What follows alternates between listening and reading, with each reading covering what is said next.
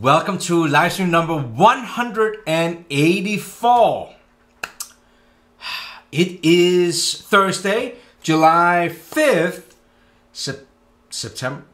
July 5th, 2018. Clock is ticking up there. If you're watching the recording, I will definitely not blame you for fast forwarding. But today's topic is something that I think everybody should get a little bit excited about. And that is 80-20 roller wheels, how to mount them to a rail. And then we're going to get into something that we have never touched on in the live stream before, what is motion study.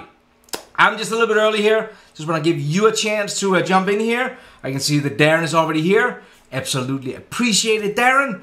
Anybody in the US, absolutely hope you had a great 4th of July, what we were celebrating yesterday.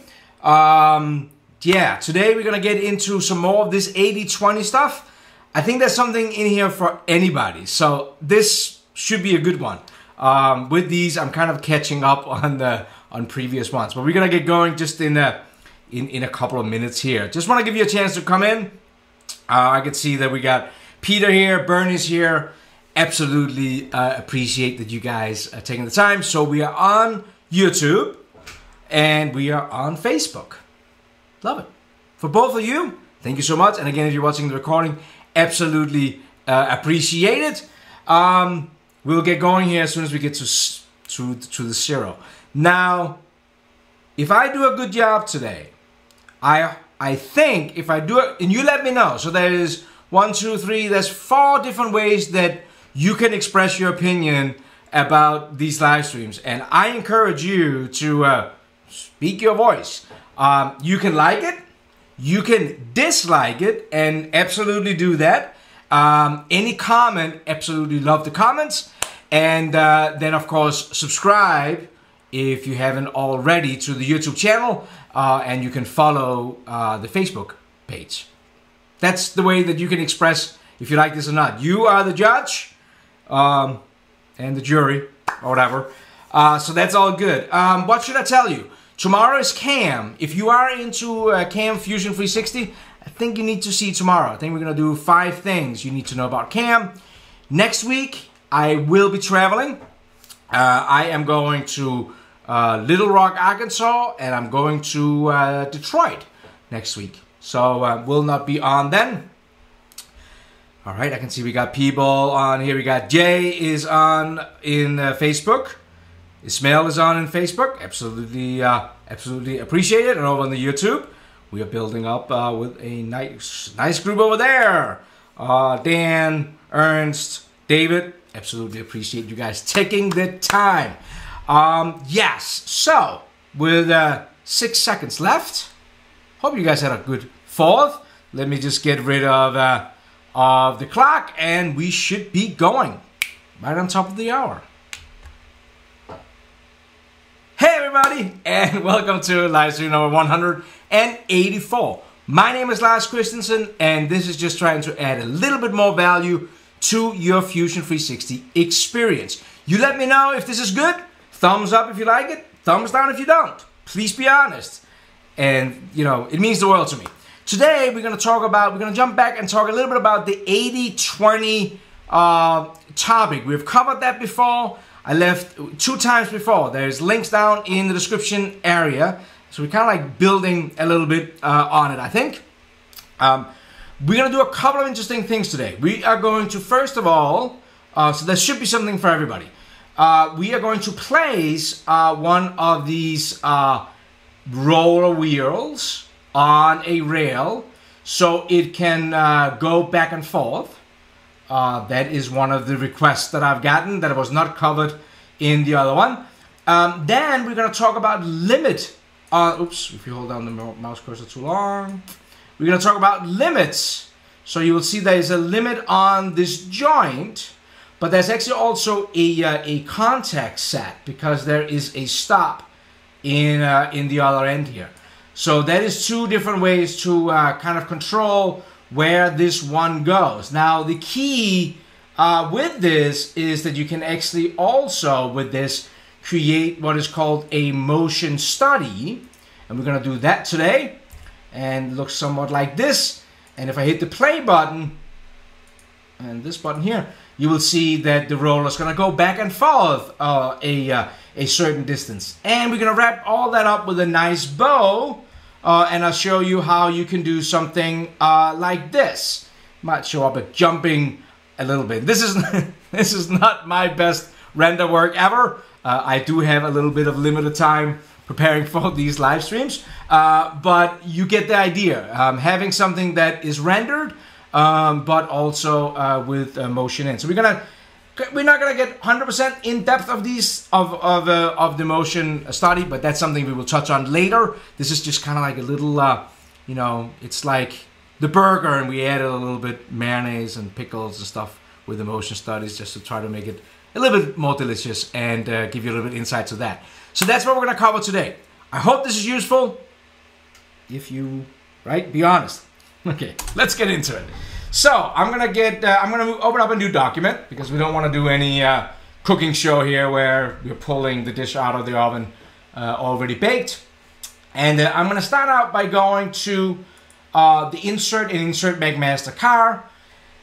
If this is brand new to you, then go down and check out the other live streams that I have done because I kind of cover some of these things, and I want to keep this as short as possible.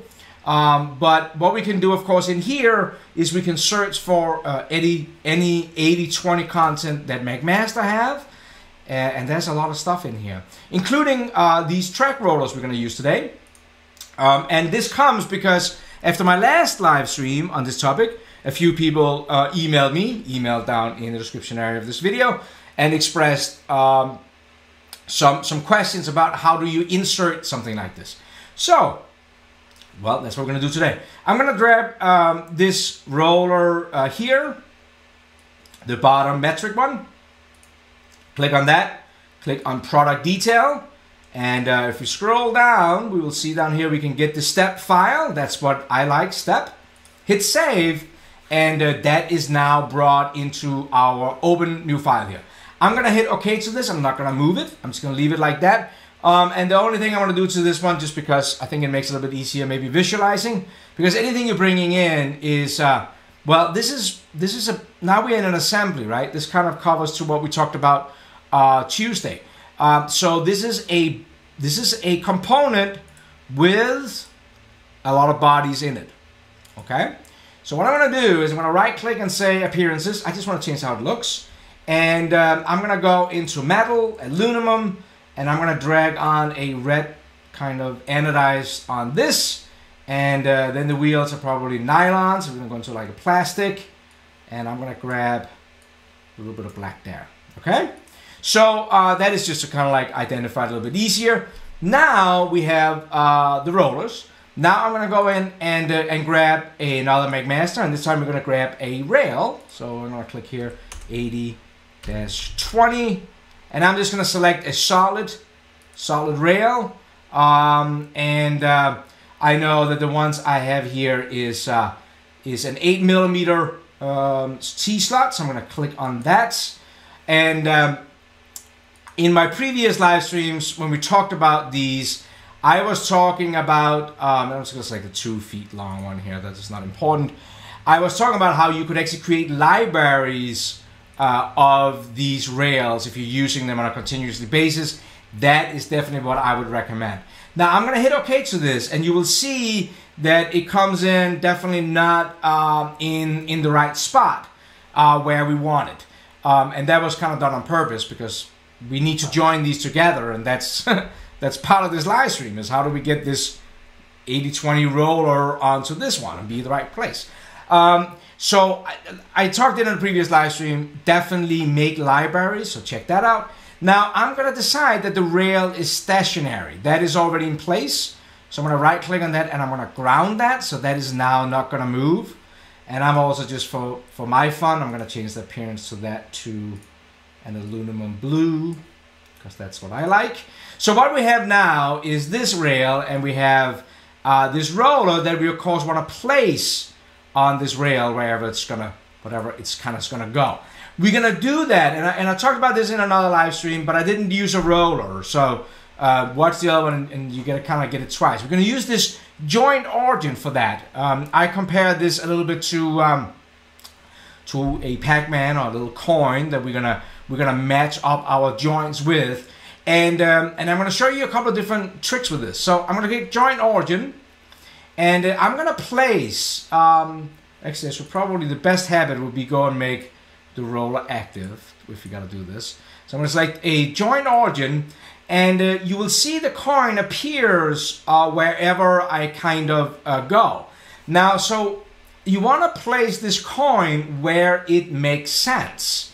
So where it makes sense in our case is this size of the nylon wheel will fit inside of the T-slot on the rail, and these will rest on top of the rail. So we want to end up with our coin being in the center right around here. Okay, that's where we're going. That's what we're going for. So, joint origin, and I'm going to start out by snapping to the center of this one. And you will see that if I hover over different edges, it's actually going to show different areas. And if I hold down the control, I can actually go in here, and it is now locked down to this face, but it gives me the 3 constraints on that. What is center of that face, or in each end. That is kind of like the same as clicking right here. This end or this end. And then if I hover over here, hold down the control, I can snap to right here. Okay, so now I place the coin right here. Now, I'm going to say OK for a second and come back to this menu. I'm going to hit OK. What I now have gotten is I've gotten the coin sitting in the center of this one right in here. But the coin is facing this way out. I don't want the coin to face this way out. I want it to face this way. See how it becomes paper thin? I want to rotate it 90 degrees. And we're going to do that. And then lastly, I want to place it down here. Now, I'm going to do a lot of steps right now because I want to kind of break it down for you. So I'm going to go back in and edit it again. Normally, I would have done all this in one operation. So before you comment that this was many steps, just understand I'm taking some more Dan steps and hopefully making it better. So we are back into where I just placed it. Down here you have a reorient. I'm going to click on that, and then I can select a Z-axis. And now I can use this face as a reference, so it will go perpendicular to that face. And now if I click on that face here, look at the coin, see how it switches over? I click on here, hit OK. Now I've rotated the coin. Now the coin is perfect there. We're getting somewhere. But I still need it to be right down here. So, my last time I'm going to go in and edit this one. Well, before I do that, actually, you want to see a cool trick? I want this one to be moved down the radius of this. Do you know what the radius of this is? Do you know now? I'm just trying to be funny. Maybe it's not funny. If you click on a face and a circular face, look what it does down here in the lower right. Shows you the radius. Well, that's a fairly new function. So click here. I know that I gotta get that one down 21.5 millimeters. So last time I'm gonna go in and edit this one. Right click, edit origin. And I'm just gonna drag it down that minus 21.5. Hit enter. So I did this in many steps, but I just got what I needed. I got a coin sitting right down here parallel to this. Now I just need another coin, and this is where I'm talking about like libraries. I would save this part out. If I know I'm going to use this one again, I would save it out as a file, and then I can always bring it in with that origin in it. Same thing goes for the rail down here, that if I was going to use these on a regular basis, I would save the coin so I never had to do it again.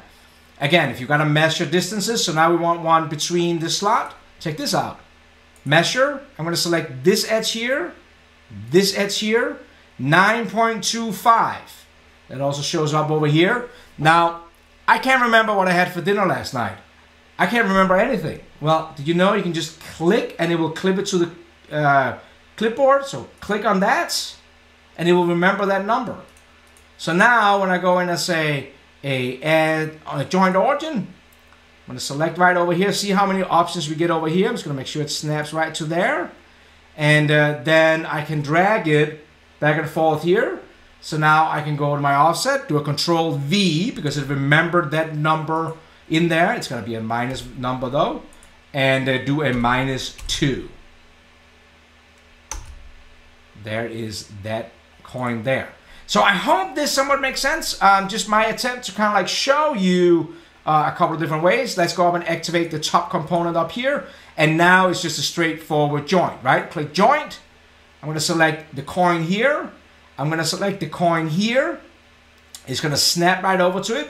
You can flip the direction that you want it to be. So I'm going to flip it. And the difference between mates and joints is that mates, you are removing 1 degree of freedom. Joints, you are fixing 6 degrees of freedom and then you're letting go. So right now this is rigid, but if I change that to a slider, look at this. Now it is sliding. So we now have this. And if we go and look at it from a normal perspective, you will see that this is sitting right flush here. That is sitting right in the center. There is actually clearance on these models, which is kind of cool because you probably want that. But this is how you insert a wheel into a rail. And somebody asking me, well, wait a minute, that wheel is not spinning. That is true, friends. It is not. And, you know, Fusion is not an animation software. It is a mechanical software. And I would absolutely never, ever try to do that. I just don't think that that is way too much to put on this. Okay, so now we can do this, but you can see it can also do this motion and get off. And I'm going to show you 2 different ways to kind of control that. One is joint limits, and I've gotten some questions about that. So hopefully today I answer some of those. Hopefully those people will watch these live streams. If not, then they are 100% out of luck. So there's 2 ways you can do this. One is using joint limits. Now what you got to do is over here in the folder, you got joints. Click to expand it. Here is that joint we just placed. Now right click on it and say edit joint limits. And you get this little dialog here. Okay? You can do minimum and maximum, but I'm going to show you a little trick about this because it might be a little bit confusing to you. So let's turn on a minimum, and that is 0 millimeters. And let's turn on the maximum, and let's make that 50 millimeters. Okay? Now when I turn that 50 millimeters, you will see that it jumped over here off our rail. You can click the little animate button and you will see it animates, and you will see that now where we had this 50 in here, that 0 didn't become where I had it, but became where those 2 coins met. Okay? Now here is the little trick that you need to know. That is that if we're doing normal CAD, we might think, oh, inside of Fusion, we're just going to make this value negative to get it to go 50 the other way.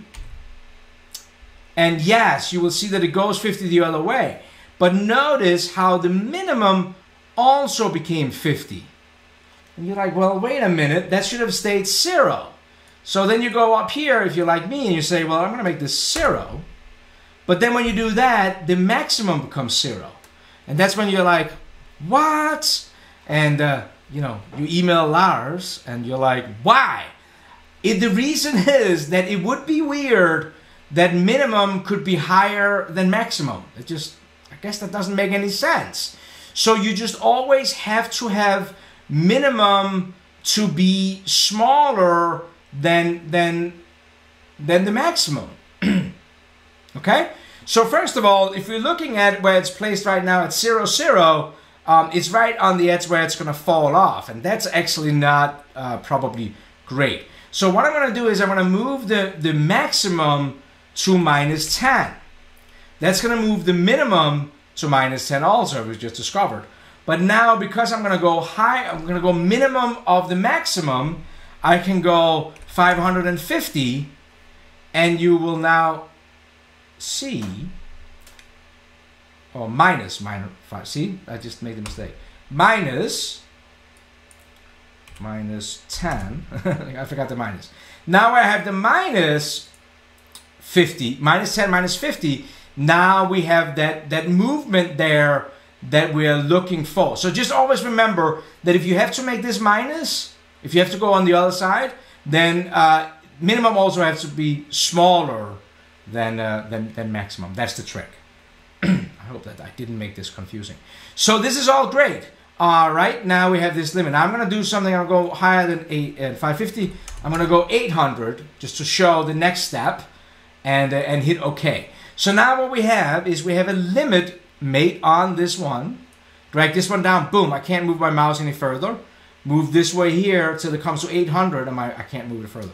So now I have this movement here. That is the first way that you can control this. And of course, we could make a measurement, and we could use the limit made in the other end. The other option is to use enable context sets. And this is another extremely powerful thing. What I'm going to do is I am going to start a new component. Right click, new component down here. Open up a sketch on the back face of this rail. And I'm just going to draw a box. Going to make it bigger than anything, and I am going to do coincident between this edge and this edge on the roller here. Oh, no, I want to do collinear between here and this line. I'm going to make collinear from here to here, to here, to here. Whoa, hey, what the heck? Collinear. This line to this edge. Better listen. This edge to this edge. And then I'm going to do the last one. I'm going to make that collinear not to the rail, but to our part over here. Okay. And then I'm going to extrude that component out. Boom, boom, boom. Select all these different sections in here. I'm just making a block. Okay, and that should actually also be mated. Right now I'm just going to ground it so it sits here on the rail. Now, so right now what I've done was I just created a little block. If you watch Tuesday's live stream, you should feel better about this. But of course this happens. See this here? Now we have the limit up here. The other one could go 800 to about there. So now we can go in and say enable context sets, right click, new context sets. I'm going to select the two components that's going to collide. So this little block we just created. And this one, hit OK. Now, there we have our limit, but now we have our context sets right here. See that? That is two different ways that you can control the movement of this one. Now, there's always a catch, a caveat or something. There's great power, great responsibilities, friends. That is, it's getting warm in my office. That is important to understand here, that there is a catch. Catch is that when you do the limit mates, then of course it's constrained on that coin and that limit you put together. If you do the context sets, then you are putting some constraint on your computer. And what I mean by that is Fusion is a solid modeler, right? So it's constantly keeping track of things. And that means that every time you're moving the component, the software is constantly on guard to make sure that it doesn't hit anything. So if you have like a big assembly, then context sets can be draining on your software. But I wanted to show you two different ways to control this movement. Now with that in here, and again, you know, thumbs up, thumbs down, leave comments, any questions. and we'll tackle those. But with this done here, hopefully that answered a bunch of questions. I wanted to introduce something else. Move this to space here. That is this motion study down here.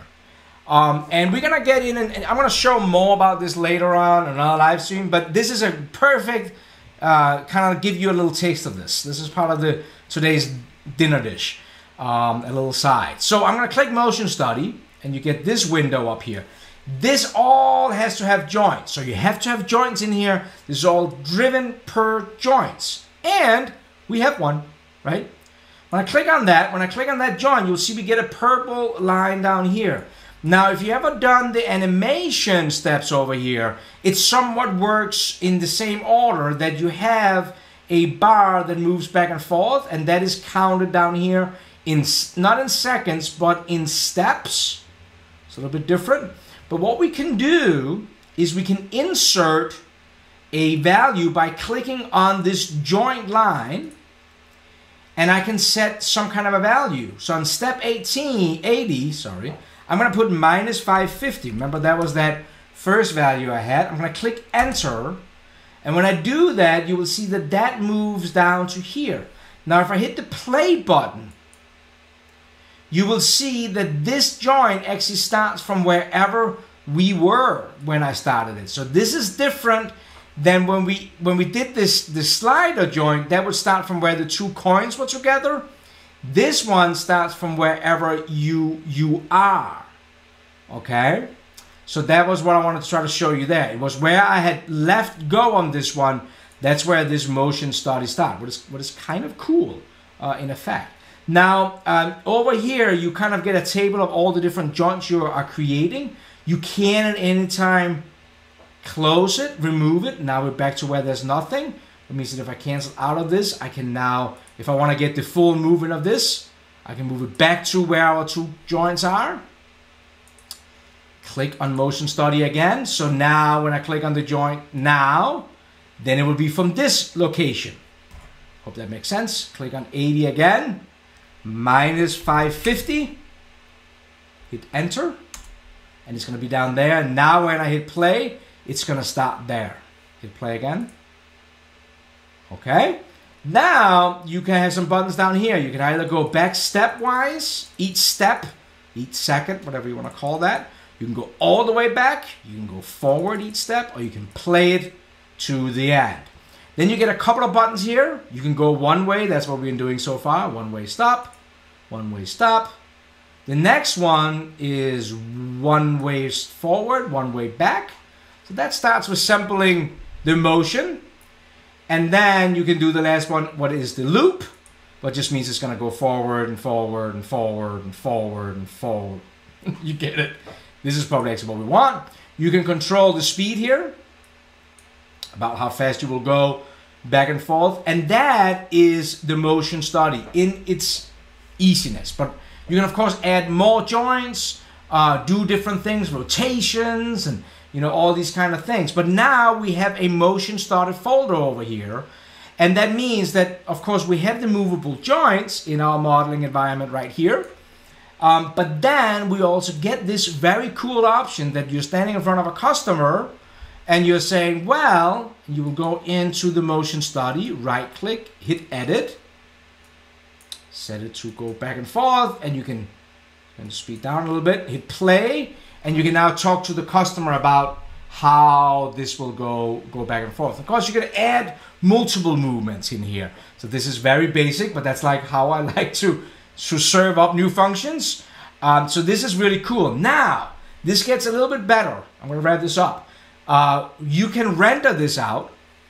So I showed that in the beginning. If you came a little bit late, here is this rendered out.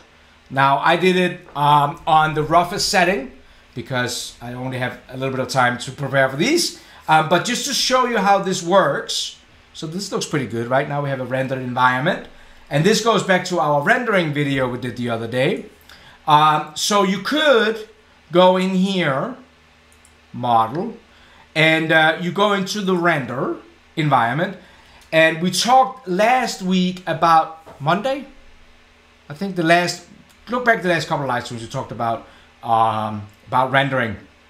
I can't remember when it was. We talked about all setting this up.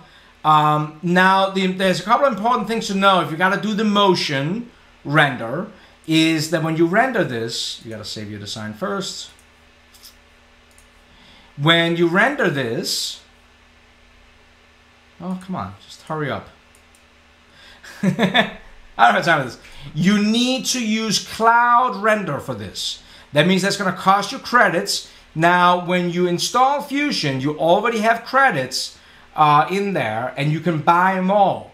Credits depend. So here I'm on final, the best quality. It costs you 2 credits, so $2, about $2, I think. If you click on standard, that was what I did. The video you just saw, I did that in standard. Then it will be 1 credit. Of course, you can control the size you want to render this out in. So you have to render that out. So it's going to cost you, in this case here, $1 to render that out. That takes 10-15 minutes. You could also, if you just wanted a picture, then you could just, of course, do it local, and then it doesn't cost you anything. But if you need the motion in there, then you have to do it as a cloud render, $1 or $2, depending on the quality you want. When you're done that, I'm going to go back to this model here. When you're done that, then, hang on, then you get an image like this, and if you click on that, then you will get an option you normally don't see. You have to have a motion study to be able to get this button. You click on this $1 rendering, and now it would let you render it out as a movie. Now that is also going to cost you credit, so make sure you have, make sure you go in and look at this image first, right, and make sure that it looks good. And then you can go in here, and this also, the amount it's going to cost you depends on the quality. So if you go final, the best quality, it was 62 cloud credits, but also size you need. So I'm actually 1080, 1920 by 1080s, so 1080p. If you go smaller, then it becomes less 15 cloud credits. So you can get as low as 7 cloud credits. But that will then render out that kind of image you saw me playing in here.